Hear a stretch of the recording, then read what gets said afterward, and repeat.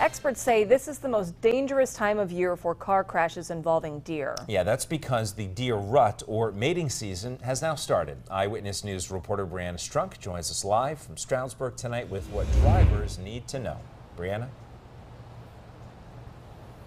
Well, Nick, PennDOT says last year there were more than 4,200 crashes and 15 fatalities involving deer and other animals. Statistics show in Pennsylvania, you have a 1 in 63% chance of hitting a deer. This is the front bumper. It's broken.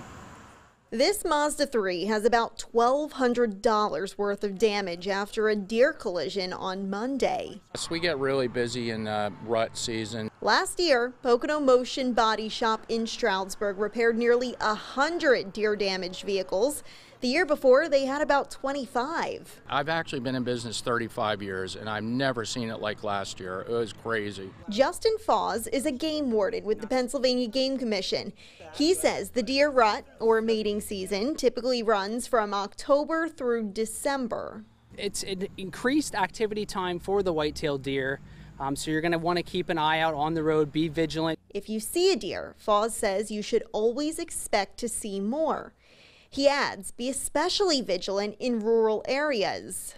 Always wear your seatbelt. If you were to get into a collision, you want to make sure you're secured in your vehicle. Back at Pocono Motion, employees are preparing for a busy next few months. They say deer could put a major dent in your vehicle and wallet. Last year we had a $12,000 deer hit, which is pretty extensive. If you see a deer that's been hit but is still struggling in the road, you should call 911 or your regional game commission office. We posted that contact information on our website, which is PAHomepage.com. Live in Stroudsburg, Brianna Strunk, Eyewitness News. Got to keep your eyes out this time of the year for sure. Brianna, thanks. Now, AAA says animals are especially active in the early morning and evening hours, which are prime commuting times, of course, for drivers. The company suggests buying comprehensive insurance, which does cover animal collisions.